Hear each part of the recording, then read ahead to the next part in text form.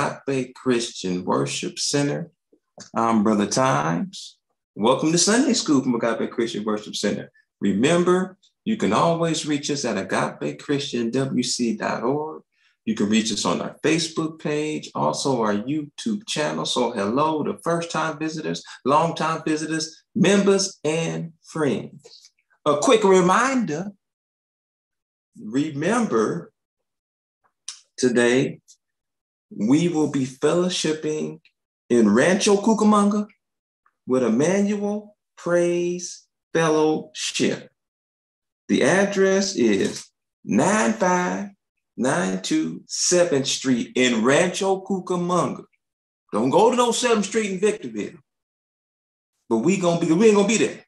But we're gonna be worshiping with Emmanuel Praise Fellowship. Once again, that address is 9592 7th Street, Rancho Cucamonga.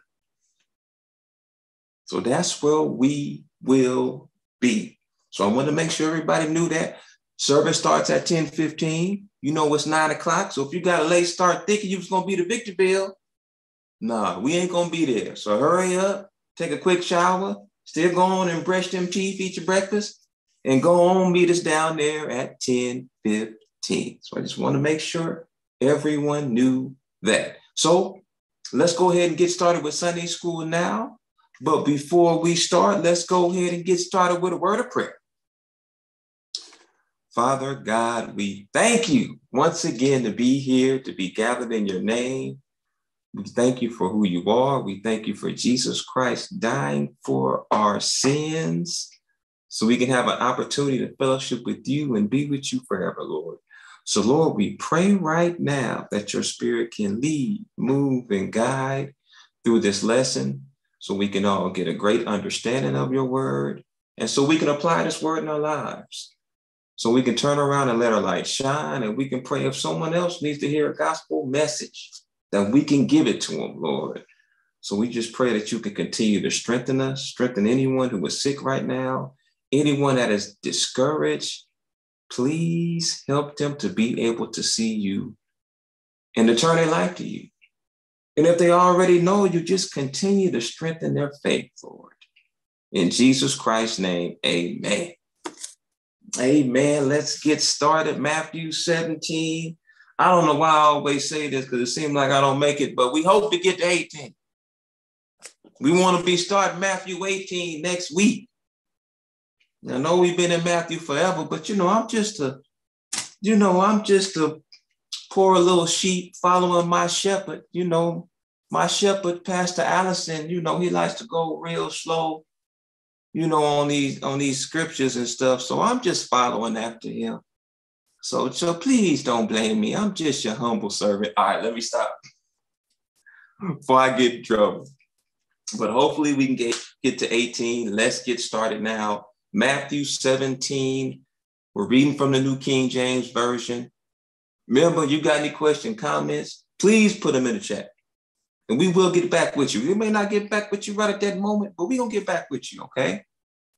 So let's start with verse 11. This was right after the Mount of Transfiguration, right after Peter was like, oh, man, we need to build 3 tabernacles for you, Elijah, and Moses. And then right then, Jesus had to say, nah, not Jesus, but the Father said, nah, this is my son. Hear ye him. Then they got nervous. They got afraid. And they were scared, but then when they looked up, they saw Jesus only. I love how it says that. There's only one way to the Father, Jesus only. Only way to get saved of your sins, Jesus only. There ain't no other way. So then that led us to this point. And right after that, Jesus said, don't tell nobody this. This was Peter, James, and John. Wasn't a whole lot of them. So let's get to not 11. Let's go to verse 10 right here. 17:10. And his disciples asked him, saying, why then do the scribes say that Elijah must come first? Jesus answered and said to them, indeed, Elijah is coming first and will restore all things. But I say to you that Elijah has come already, and they did not know him, but did to him whatever they wished. Likewise, the Son of Man is also about to suffer at their hands. Then the disciples understood that he spoke to them of John the Baptist. Now, when he said this at the first, he said, indeed, Elijah must come first and restore all things, and he's come already. That seemed like a contradiction. But once again, like we talked about last week, we understand that the first time he's coming as the Lamb, next time he's coming as the King. But under both circumstances, there is going to be an Elijah coming forward. First, form of Elijah. First one is what? Was John the Baptist. And he came to restore all things.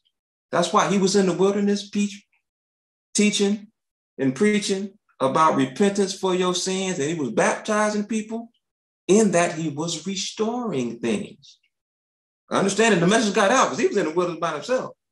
People was coming from Jerusalem and Judea, all different kind of places. People was coming to him. And in that he was restoring things. Then we talked about Elijah the prophet. And then we went to where it talks about the two witnesses in Revelation 11. And we talked about at that moment, the two witnesses are going to be restoring all things. And Elijah's going to be one of them.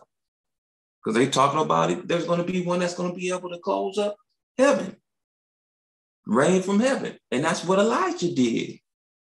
When you go back to the Old Testament, showing that that's him.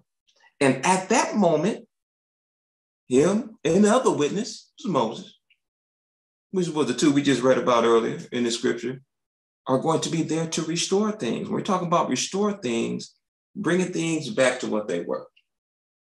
So it's really bringing people and turning their eyes back to God. The same way that John the Baptist did when it talks about Elijah has come already. Now we're talking about the Elijah that's going to come first before the second. Because we say, understand that once they come with that final message, per se, and then we know when they're gone, right after that, 11, then in 13 comes the mark of the beast. And if you take the mark of the beast in Revelation 13, that's it. Ain't no coming back from that. But in every circumstance, we have to understand whether it's John the Baptist, Elijah, the form of Elijah, or Elijah in Revelation 11, he's always going to give the world the opportunity to accept him. He doesn't slack countless promise, but which that no man would perish. That's why he came back yet. He wants everyone to come to repentance. So that's what we're talking about right at this scripture. And then it talks about when they said they did with the first John the Baptist that came already, whatever they wish, and they're going to do the same to the Son of Man. Then they clearly understood they were talking about John the Baptist. And then it really brought us to this scripture right here in verse 14. And boy, that's he. And we're kind of going to look a little deeper into it with Mark, because Mark has a little bit more in depth. We kind of briefly talked about it, but let's really get into it today. Verse 14. And when they had come to the multitude, a man came to him, kneeling down and saying, Lord, have mercy on my son, for he is an epileptic and suffers severely, for he often falls into the fire and often into the water. Let's pay attention real quick. We go back to 14. He was kneeling down. As we talk about one of the proofs that Jesus is God, is he received worship. This man came to him kneeling down. He said, no, man, get up. Wasn't like the disciples that was in Acts. When somebody bowed to him, they're like, man, you better get up. No, Jesus didn't say that. So that's one thing we got to pay attention. But he said he suffered severely and he falls into the fire, into the water. Mark is going to get deeper into that. 16. So I brought him to your disciples, but they could not cure him. I brought him to your people, to your followers. That's what disciple mean, right? And they couldn't do nothing with him. Let's keep reading. Then Jesus answered and said, "O faithless and perverse generation, how long shall I be with you? How long shall I bear with you? Bring him here to me." I truly believe right at that moment he was talking to the disciples. When he said, "How long shall I be with you?" Who was he with the most? Them. Who couldn't kill the boy? Them. He said, "Man, I got to do everything." 18. And Jesus rebuked the demon, and it came out of him, and the child was cured from that very hour. Yeah, we're going to get to Mark, because Mark get really deep. 19. Then the disciples came to Jesus privately, very smart. I ain't trying to get clown. We can ask him later. And said, "Why could we not cast it out?" And this is kind of where we ended, but we're still going to continue right here. Says so Jesus said to them, "Because of your unbelief. For assuredly I say to you, if you have faith as a mustard seed, you will say to this mountain, 'Move from here to there,' and it will move, and nothing will be impossible for you." Pastor preached on this from Luke last week, and we kind of talked about this too. When we talk about faith as a mustard seed, understand a mustard seed is extremely small. But here's the thing. It doesn't matter, as we talked about last week, how small your faith is. It matters about the source that you believe in. Doesn't matter how much faith you have. It matters what you have faith in. Because understand, faith by itself, it's not going to accomplish anything outside of faith in Jesus Christ. And make sure I make that clear. I can go to the gym and have much faith as I want to, man. Go ahead, man. Put 400 pounds. I'm finna bitch press this thing. I got it. I get up under there. First of all, if I can even lift it off the rack. But if I get it off the rack, what's that weight gonna do? It's gonna come right on my chest. If it don't kill me, it's sure gonna leave a big old line across my chest. Now I'm walking around a line across my chest talking about, "Oh man, that's the birthmark." Okay, whatever. Right? But I had all the faith in the world. But the problem was what? The source, myself, couldn't get it done.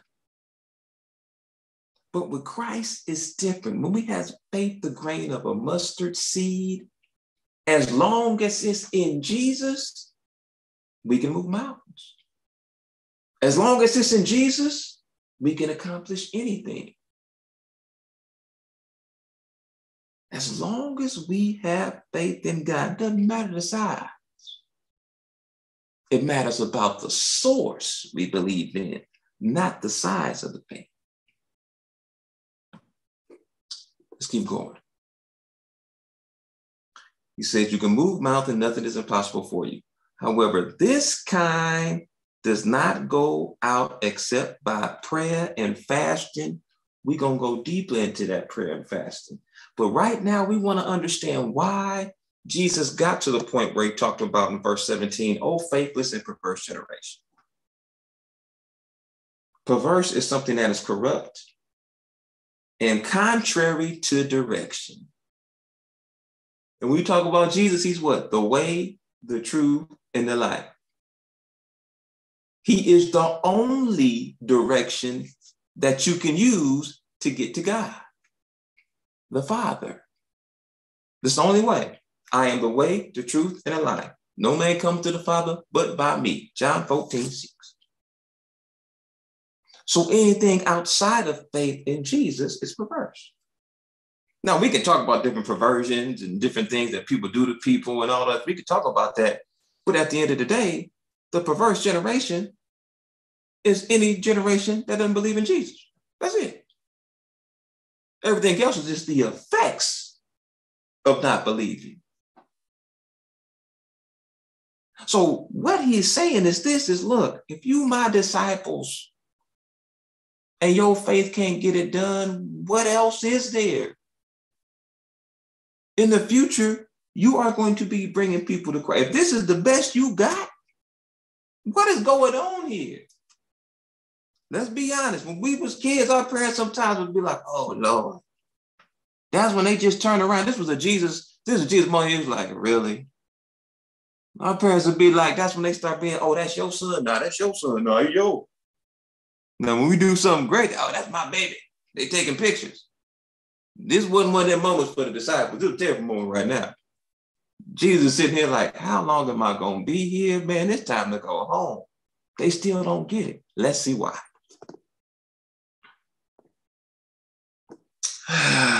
You know what? Let's define faith first. Pastor talked about this last week. That way we have a definition of what's going on. Hebrews 11:1. Now, faith is the substance of things hoped for, the evidence of things not seen. Hebrews 11:1. Pay attention. We're going to be really going through this. It's the substance of things hoped for. Clearly, if it's there, it's in your face, you ain't got to hope for it. It's right there. And it's evidence, meaning I know something's going to happen, even though it hasn't been accomplished yet. So that's what we're looking at. And this is why, as we look at disciples, why they should have had this faith at that moment. Let's go to Matthew 10. Let's go to Matthew 10. We read this already. And when he called his 12 disciples to him, he gave them the power. Now, they couldn't take care of this. They couldn't take care of this demon right here, but it says right here, in 10, 17, they can't cast no demon out. But in 10 right here, we see that he gave them the power over unclean spirits, to cast them out, to heal all kinds of sickness and all kinds of disease. So it wasn't that they didn't have the power. It wasn't that they don't have the power. Same with us. Once you believe in Jesus Christ, we have power. So executing that power ain't the problem. It's, do I have the faith to execute things? Or do I doubt? When we look at Hebrews 11:1, it said, faith is substance of things hoped for, right? We have to look at ourselves sometimes. I know I do. Sometimes we just have to make sure we just trust God. Mustard seed. We have more faith in what we can't do than what God can accomplish. Sometimes we look and I can't do that. They probably were doing that when the demon was doing all kind of crazy things. They sat there like, man, I can't do nothing with this. You're right, you can't. But the source can. Let's keep going. Now, the names of the 12 apostles are these. First, Simon, who is called Peter, and Andrew, his brother, James, the son of Zebedee, and John, his brother, Philip and Bartholomew, Thomas and Matthew, the tax collector, James, the son of Alphaeus, and Lebedius, whose surname was Thaddeus. Man, James, them some names. Simon the Canaanite, and Judas Iscariot, who also betrayed him. I want us to understand this, even though they have the power in Matthew 10, one thing we have to clearly understand is faith wasn't a requirement for them to do these miracles. They didn't need faith. You say, why? Easy. Judas did it. Judas Iscariot was one of the people who was casting out demons and all those things. But he wasn't a believer. He didn't have faith in Jesus. They say it right there. Judas Iscariot, who also betrayed him, sold him out. So at this very moment, faith wasn't a requirement from the disciples. The disciples' faith was a requirement for them to do these miracles. Let's keep reading. These 12 Jesus sent out and commanded them, saying, so he sent them out. Matter of fact, let's go back to, let's pay attention. Let's go back to 2 right here. It says, now the names of the 12 apostles. First it said disciples in verse 1. Now you get to verse 2, it says apostles. Why? Because disciples means followers. Apostle means one who sent. So now they're qualified as apostles because he's sending them to do something. He's sending them to do a job.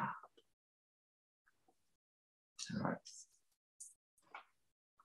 These 12 Jesus sent out, commanded them, saying, do not go into the way of the Gentiles and do not enter a city of the Samaritans, but go rather to the lost sheep of the house of Israel. That's proof of a job. He gave them a specific duty to do. You can tell them, go out into the world, teaching and preaching. No, this is the people I want you to go to.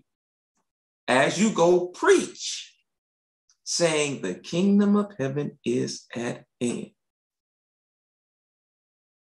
Heal the sick, cleanse the lepers. Ooh, look at this. Raise the dead.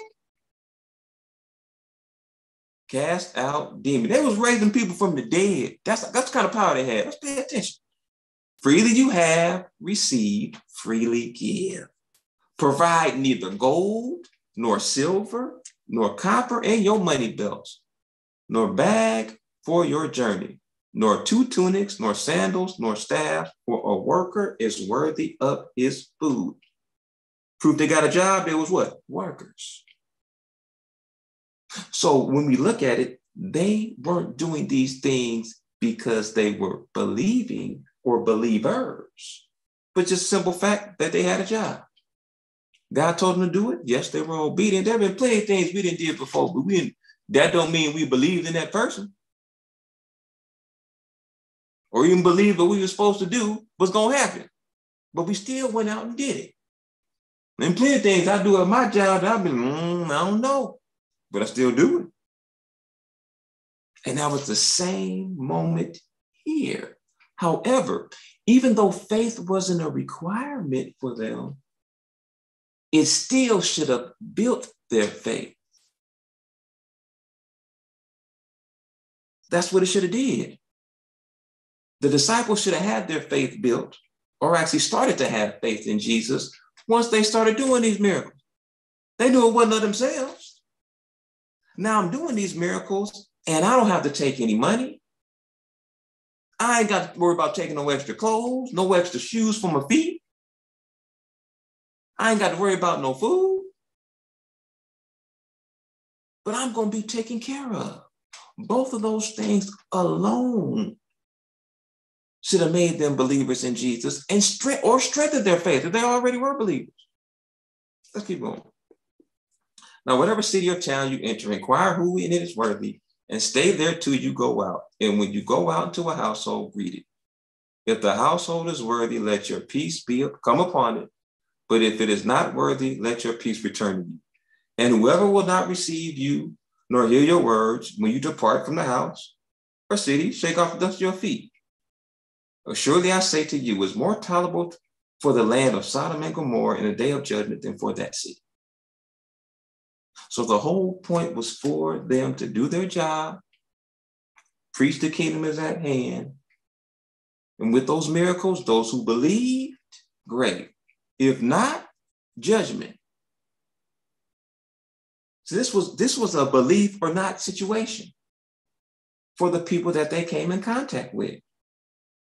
A last note that we have to understand why they should have been strong believers is they're protected. Nothing happened to them. Now, when you start getting to the next verse, it starts talking about the future when it talks about they're going to do this, brother against brother, family member, and all those things. It's talking about what's going to happen in the future, not at that very moment. So they were protected when they did all this stuff. You didn't see nothing harmful happen to them. You don't hear nothing when they came back. But instead, as we can see, their faith wasn't built as strong as it should have been. So let's go to Mark 9. Let's go to Mark 9, starting at verse 14, so we can get a deeper understanding of what was happening. Because here in 17, he even talk about the boy was possessed. He just said, hey, he's epileptic and he goes in the water and in the fire. That's what it says in Matthew. But Mark 9 gets deeper with 14. And when he came to his disciples, he saw a great multitude around them and the scribes disputing with them. Boy, them scribes and Pharisees sure love disputing, sure love trying to find a problem. Immediately, when they saw him, all the people were greatly amazed and running to him, greeted him. And he asked the scribes, what are you discussing with them? Then one of the crowd answered and said, Teacher, I brought you my son who has a mute spirit. Now we see he got a mute spirit. And whenever it seizes him, it throws him down. He foams at the mouth, gnashes his teeth, and becomes rigid, like stiff. So I spoke to your disciples that they should cast him out, but they could not. Now at this moment with the disciples, this wasn't the moment when he sent them out. It never says he took the power away from them that he gave to them in chapter 10.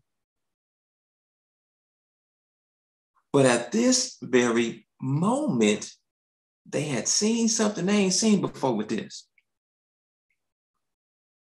And so I believe that they thought they could just execute and cast out the demon without faith. They just thought they could do their same old job that they were doing in 10. Oh yeah, go, be gone. We straight. Get this demon up out of here. Understand, when they were by themselves in 10, they went in 2s. Here it's all 12 of them and they can't get it done. With 1.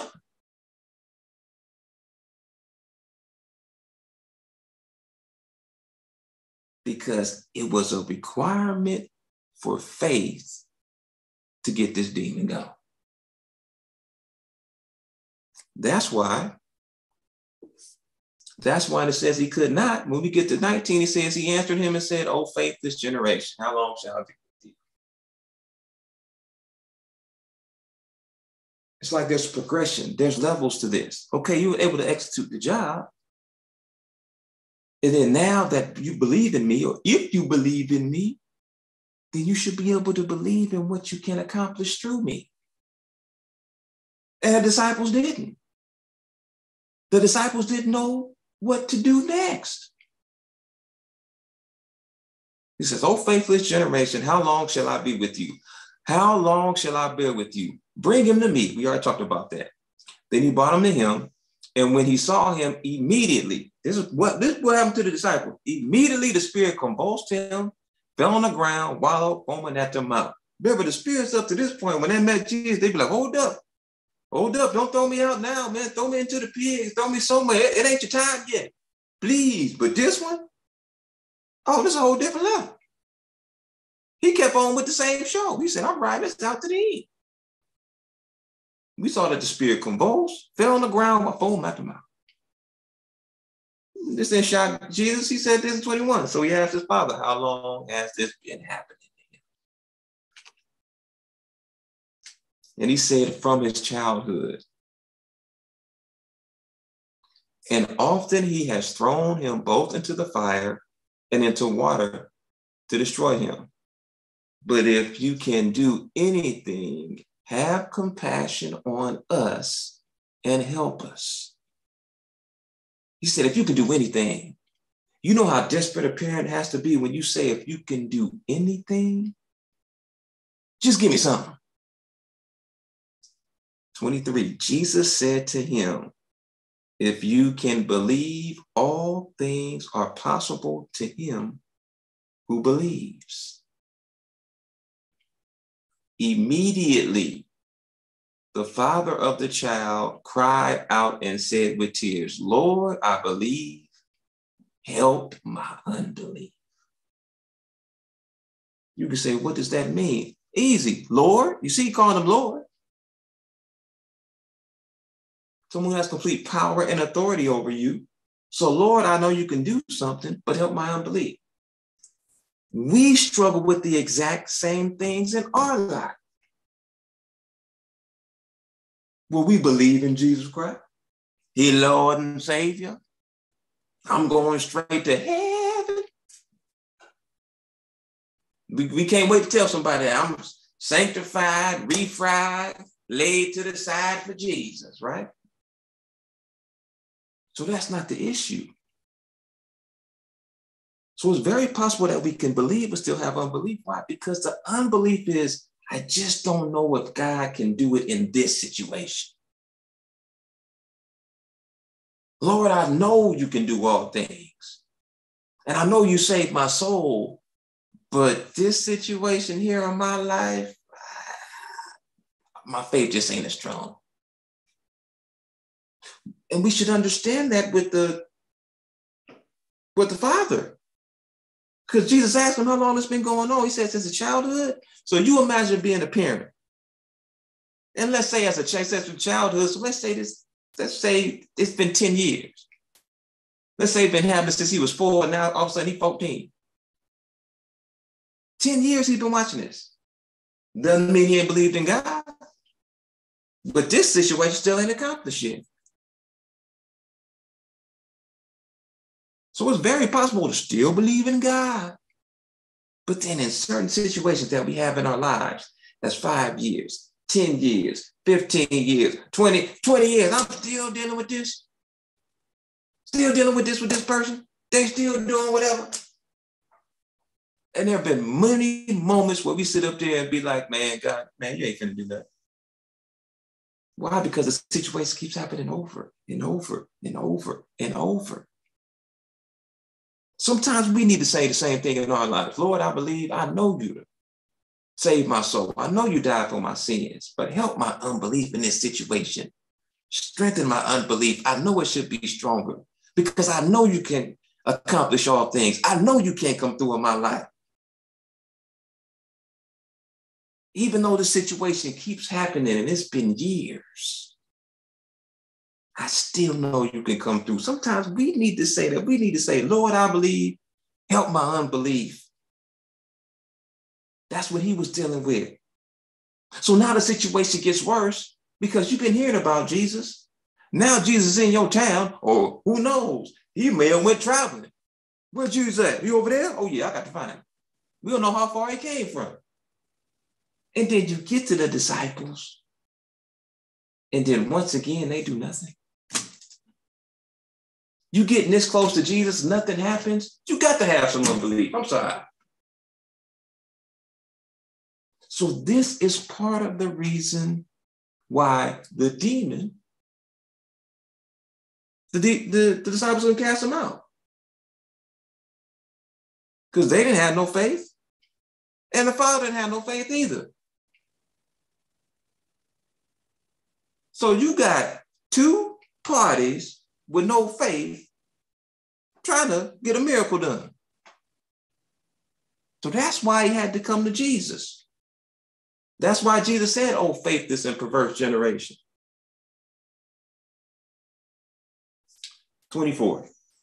Immediately the father of the child cried out and said with tears, Lord, I believe, help my unbelief. 25. When Jesus saw the people came running together, he rebuked the unclean spirit and said, saying to it, deaf and dumb spirit, I command you, come out of him, enter him no more. We gave him 2.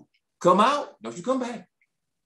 Then the spirit cried out, convulsed him greatly, and came out of him, and he became as one dead, so that many people said he is dead.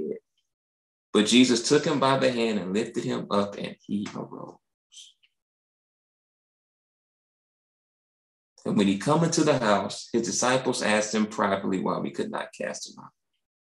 Now we finna get a little deeper.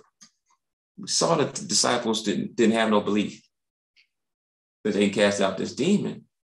But let's look at what they should have done, what they could have done.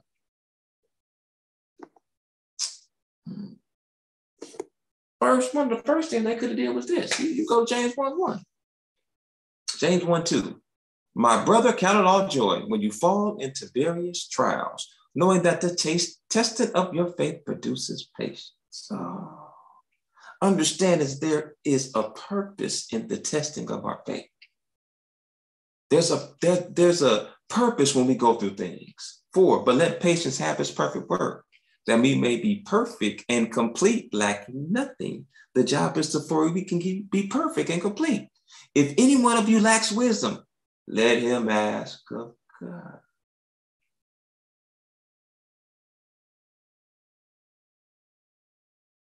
So even in that moment, it says right there, if you lack wisdom, clearly the disciples had no faith. But clearly the next thing they should have did was at least turn to Jesus. You right there.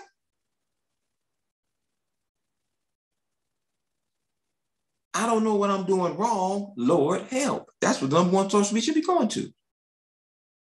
Let him ask of God, who gives to all liberally and without reproach, and it will be given to him. Ooh. Here's number 6. But let him ask in faith with no doubting. So when we ask, we need to make sure we got faith attached to that. For he who doubts is like a wave of the sea, driven and tossed by the wind. So understand, when we ask God for something, we just need to trust him. That's what we need to do. That's one of the things really in building this belief. Next thing is this. Let's look at the example. Let's go to 1 Samuel 17.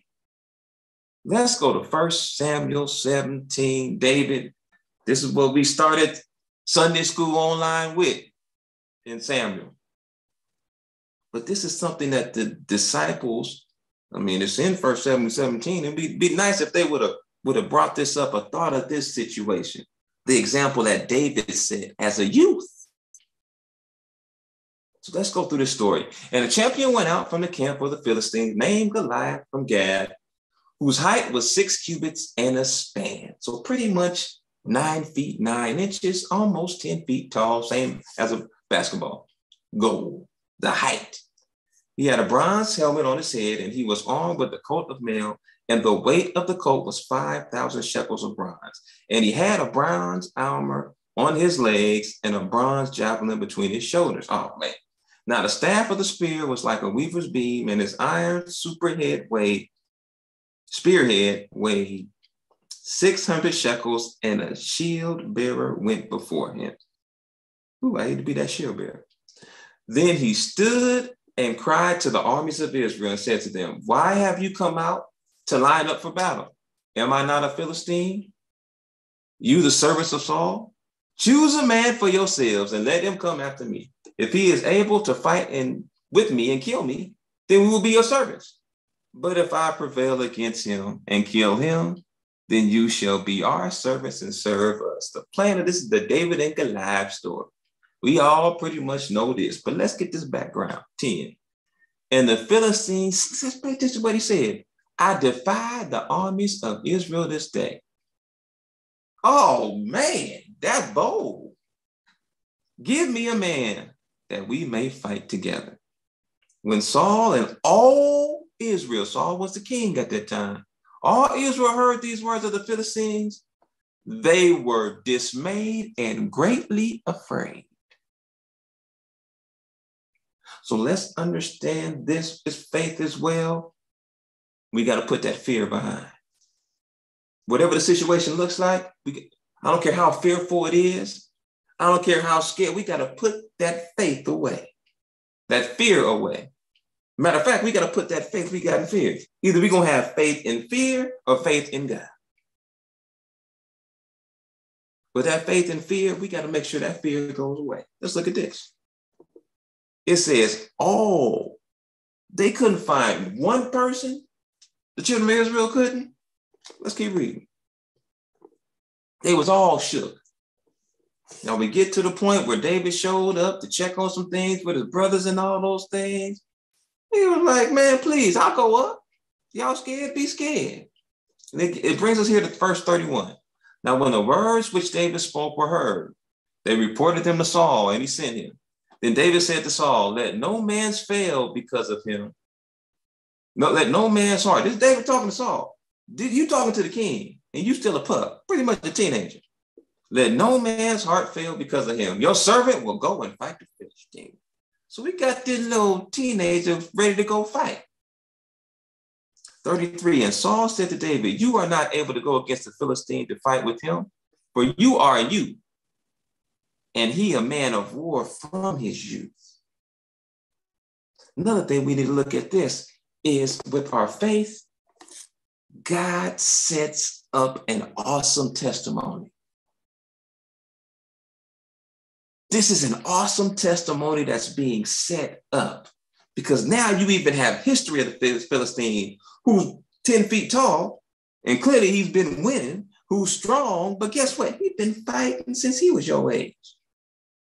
Ain't no way in the world you can accomplish this. 34. But David said to Saul, your servant used to keep his father's sheep. And when a lion or a bear came and took a lamb out of the flock, I went out after it and struck it and delivered the lamb from its mouth. And when it arose against me, understand that lion and bear didn't go down not fighting. It said, when it rose against me, I caught it by its beard and struck it and killed it.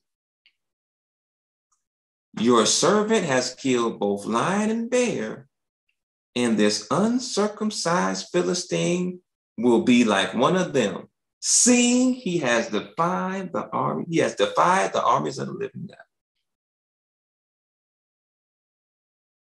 37. Moreover, David said, the Lord who delivered me from the paw of the lion and the paw of the bear, he will deliver me from the hands of the Philistine.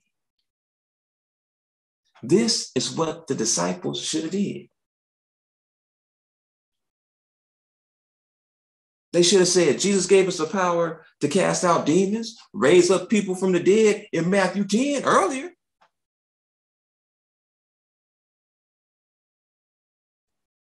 We should be able to have the power to do it now. It's simple. What really builds our faith is really remembering what God has brought us to before. Sometimes our testimonies are just big for ourselves. If we don't tell nobody else yet, but just us remembering how God has brought you out last month, then last year, then 2 years ago, then 4 years ago, and all those things should strengthen our faith. Then we should be like, God is consistent. God has consistently brought me out. He's going to do it again. Just that simple. This is what the disciples should have did. We got the power. We executed this before. So that means we should be able to do it now. But their faith wasn't strong. That's it. That's the only thing. The next thing I want us to look at this real quick as well. Once we recognize one of the biggest things to strengthen our faith is just remember what God brought us through.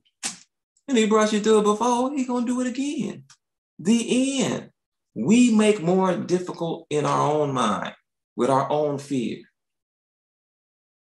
We know the end of David and Goliath. We know that David destroyed him with the pebble, hit him in the forehead, and he killed him. But the beginning of that was the faith in God. And the fact that God has brought me out with lion and bear. Understand, elevated. Lion, that the bear is bigger than the lion.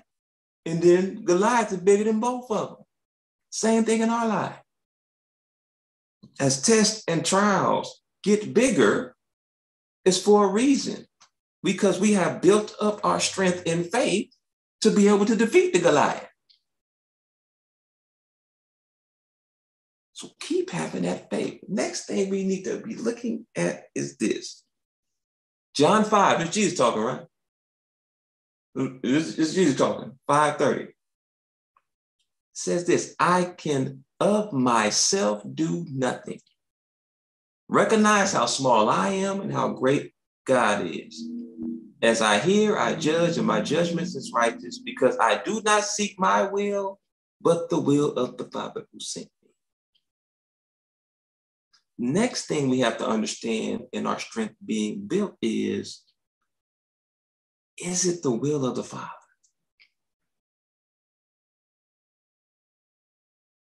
So that I have to make sure that my will is lined up with his will.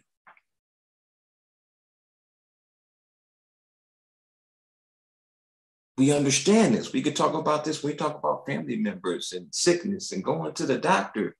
We can be praying, my faith is strong, that God will deliver me and heal my body. Yes, if that's his will. But if it's not his will, then I need to make sure my faith is still with him. Understand, strong faith is me having faith in his game plan, having faith in what he wants done with my life. Not just me praying for anything and every time Jesus, God come through. No, I have to understand that some of the things that I may want done aren't a part of his will. If things happen, a loved one gets sick and you recognize it's not God's will for your body to be healed, that's okay. I still got faith in you and I'm going to believe into the end and I'm going to execute my faith where? If I got to go and get treatment, I'm going to let my light shine. When I'm in the hospital with the nurses and the doctors, I'm going to let my light shine. If I've been in prison and I wasn't supposed to go unfairly, I'm still going to let my light shine in there. Why? Because it just ain't our neighbors that need to be saved. Nurses do, doctors do, people in jail do, everywhere. So that could be God's will for my life. It's for where he wants my life to shine. So understand, big part of faith is remember what God has done, he can accomplish. Another thing is I have to make sure what I have faith in is aligned with his will and not my will.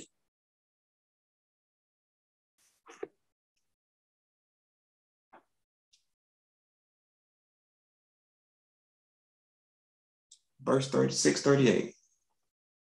For I have come down from heaven, this Jesus talking, not to do my will, but the will of him who sent me. So we need to have that mentality. This is the will of the Father who sent me, that all that he has given me, I should lose nothing, but should raise it up at the last day. And this is the will of him who sent me, that everyone who sees the Son and believes in him may have everlasting life. And I will raise him up at the last day. So if it is God's will not to heal my body for me to pass on, guess what?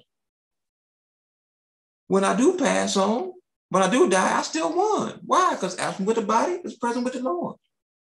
Either way, I'm still winning.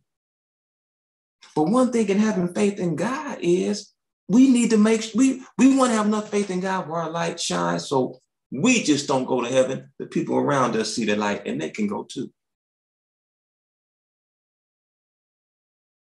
That they believe as well.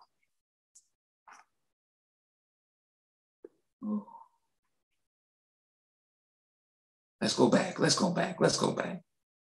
and finish this thing right here. Clearly, as we just read with Jesus, that he said he come to do the will of his Father. He don't do nothing without it. So by Jesus healing this young man of this demon spirit, that was part of the will of the Father. It was part of the will of God for him to get his son healed. The only thing that prevented the disciples from doing it was lack of faith. If they had the faith, the demon would have came out with them. But because they didn't, Jesus had to do it. And then any with this kind come out by nothing but prayer and fasting. Look, we talk about prayer and fasting, all of that is to align with God's will. So when I am praying, I am seeking the will of the Father. I am asking something that is aligned with his will for my life. This is not a wish list prayer.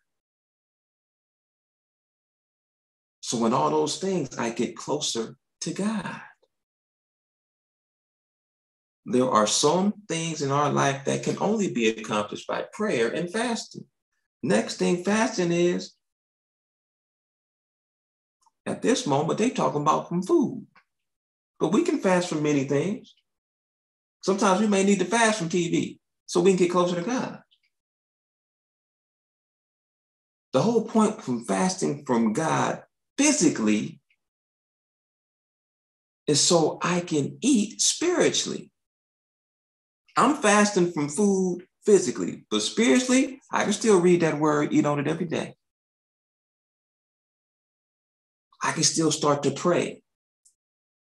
And in all those things, I get closer to God. That's the point.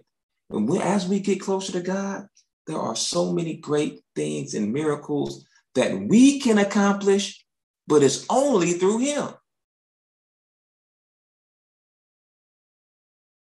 And that's another thing with prayer and fasting. If they were aligned, let's say this, because fasting is made until you get your breakthrough. And we talk about breakthrough when you get your answer and the strength that you need. We talked about this with David before with his son. He prayed and fasted for a long time, but it wasn't God's will for his son to still live, and he took his son. Immediately, right after he did that, David got his breakthrough, he got his answer, then he got up and started eating. And his response was, he can't come to me, but I can go to him. That was through fasting. So fasting, we're looking for that breakthrough. We're looking for that answer. But one thing is, this ain't no oatmeal, ain't no instant. This ain't no instant Quaker oat. At that very moment, when the man came with his son, with the demon spirit, it wasn't at one time do no 2-minute fast. But if the disciples had been praying and fasting before that point, it could have got done.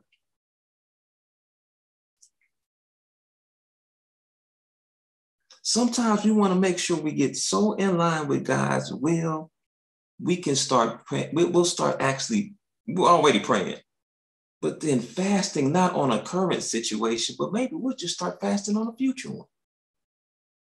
Like the Spirit has led me to fast. I don't know why at this moment, but I'm going to fast. Think about that.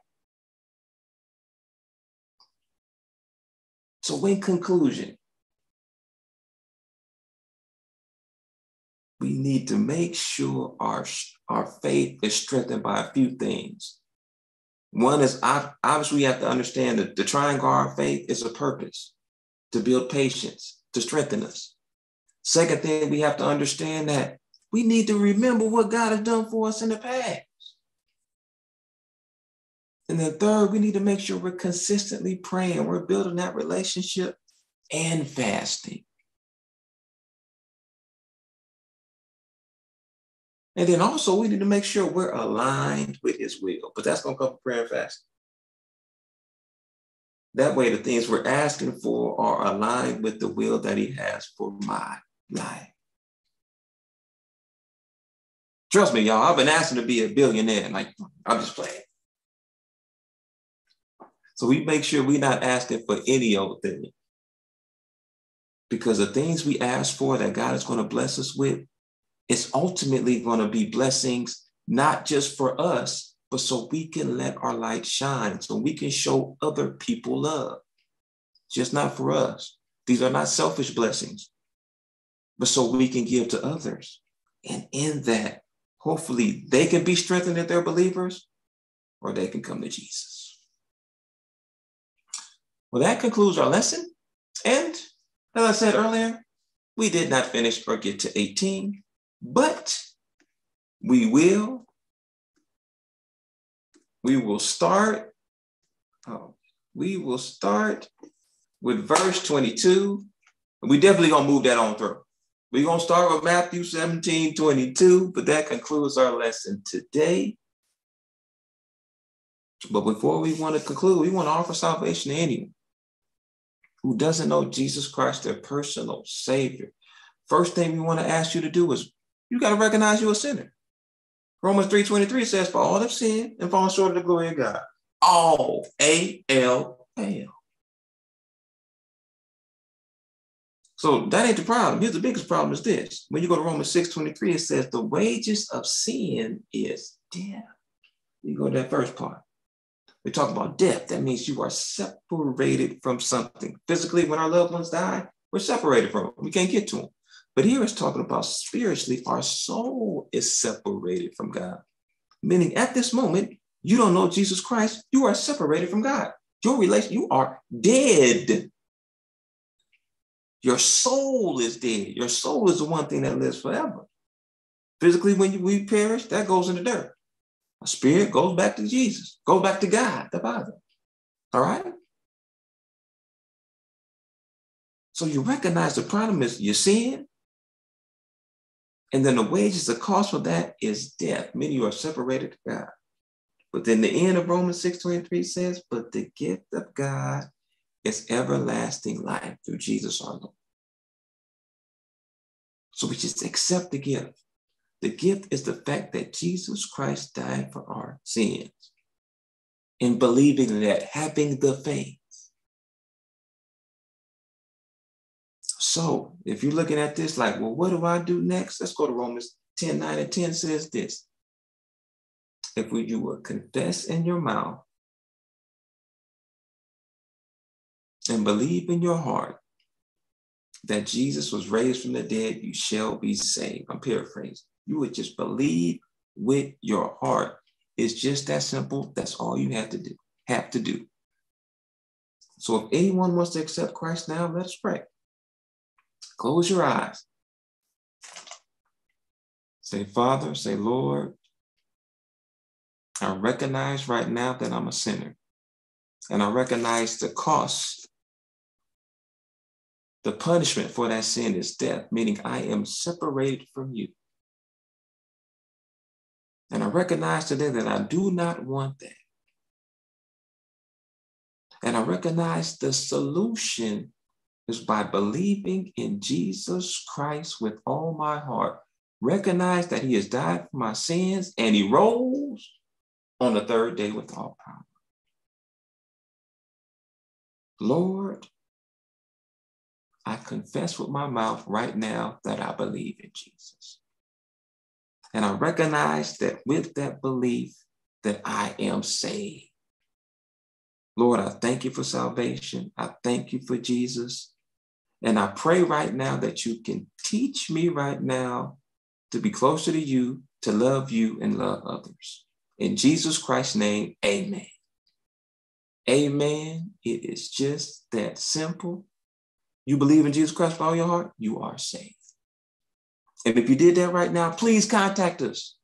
We want to celebrate with you. We want to give you tools to succeed.